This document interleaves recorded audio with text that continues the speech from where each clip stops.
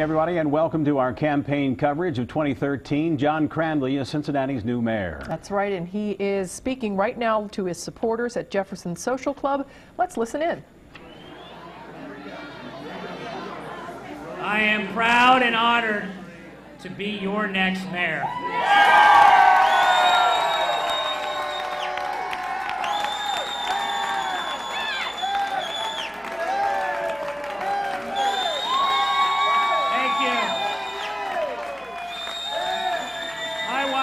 My wife Dina and I and my parents and my brother Mike are all here, and my wife's family is here. And we want to say thank you to the voters and the people of this city. We believe we're going to bring this city together, and we're going to work on uniting the city to move it forward in a way that works for all people. We're going to work in a bipartisan fashion. We're going to reach across the aisle. We're going to focus on the priorities that we think will get this city back together. What is that vision? We want this city to be the best city in America. To be where every family and every business wants to locate, and every family wants to raise its family. And we know we can get there. No city has the advantages that we have if we just use them. And here's what we're going to do. We are going to focus, of course, on job creation.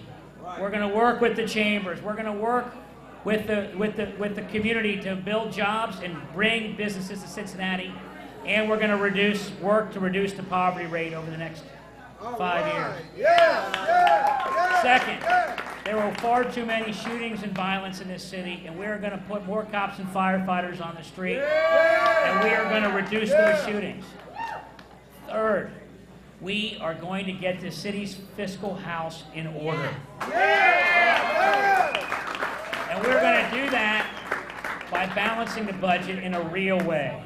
So we are not going to sell off resources. We're going to keep our resources, invest in the people of Cincinnati. We're going to get out of a project like the streetcar, which is too expensive. Too expensive. I also want to say that we are going to find solutions to bring this city together. There are ways. The streetcar supporters have all the best intentions and their heart's in the right place. It's just the solution they've got is too expensive.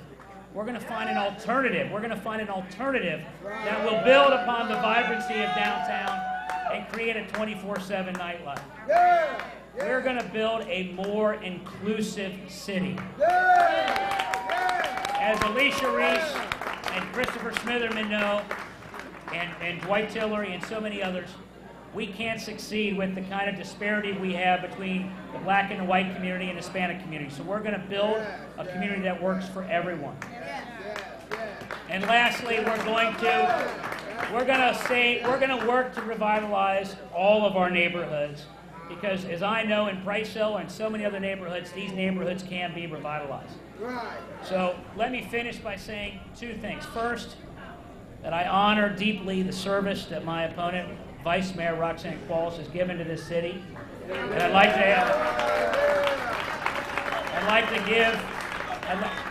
everyone to, let's applaud again her service to this community. She has given most of her life to public service. John Cranley is Cincinnati's new mayor tonight. He has a decisive victory over Roxanne Qualls. And Local 12's Jeff Hirsh is there at Jefferson Social Club, where John Cranley is speaking, and he joins us now with some reaction to tonight. What do you think, Jeff? Well, first of all, it's really interesting to have been listening to John Cranley for the last few minutes, and now you're going to see a lot of applause for him. You know, the big issue in his campaign, the biggest one that he mentioned was over and over again, was the streetcar. And if you listen to what he just said, that was not the number one thing that he talked about. He talked about jobs, he talked about crime, he talked about poverty, he talked about the racial disparity in the city. But he, of course, he mentioned the streetcar, and he said he wants to come up with alternatives. He praised the streetcar supporters as having well-intentioned, but the streetcar is just too expensive. And he's also, he didn't mention it, but I talked to him about it, and he's also opposed to the parking privatization plan. He did say we don't want to sell off our assets. So, you know, he's got a big job ahead of him if he thinks he can, and he says he can, stop the streetcar. because he'd have to pay back the city, will have to pay back the federal government millions of dollars. There's already some rails in the street.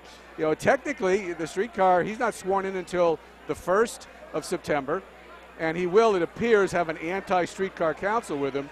So the question is, can he really stop the streetcar, and will construction stop tomorrow because he is the mayor who's opposed to it, because there are contracts. And now he's walked out of the shot, but that's his wife, I think you can see, giving big hugs to people. So, and there's, let's see, Lakita Cole, who one of his former council members who was a supporter. I'm not sure if you can see her or not, but she's in there. They talked about also the pension program and the pension fund. The pension change plan was defeated overwhelmingly, and he said he wants to have Christopher Smitherman, an ally of his who is a council member who was reelected, lead the drive to reform the pension plan. So John Cranley will be sworn in on December 1st. He was very gracious in victory towards Roxanne Qualls, and things are going to be different in Cincinnati come December. Live at the Jefferson Social at the Banks, Jeff Hirsh, Local 12 News, back to you. Jeff, one thing we can say about the Cranley campaign is he's been on point every time we've seen him, hasn't he? You know, it was Joe Biden who said about Rudolph Giuliani, I don't think he says a sentence without a noun, a verb, and 9/11. And I think, at least in much of John Cranley's campaign, it was, you know, without a noun, a verb, and streetcar. But he's sort of, tonight, in this sort of first speech, a little backed away from it. He's still opposed to the streetcar, but he's trying to highlight other issues that he wants to deal with as well. This was a resounding victory, a blowout, and, you know, I guess you could say a mandate. All right, Jeff Hirsh reporting for us. Thank you so much. And of course, Cranley's victory means that Roxanne Qualls does not return to the mayor's seat, which is a position she held from 1993 to 1999.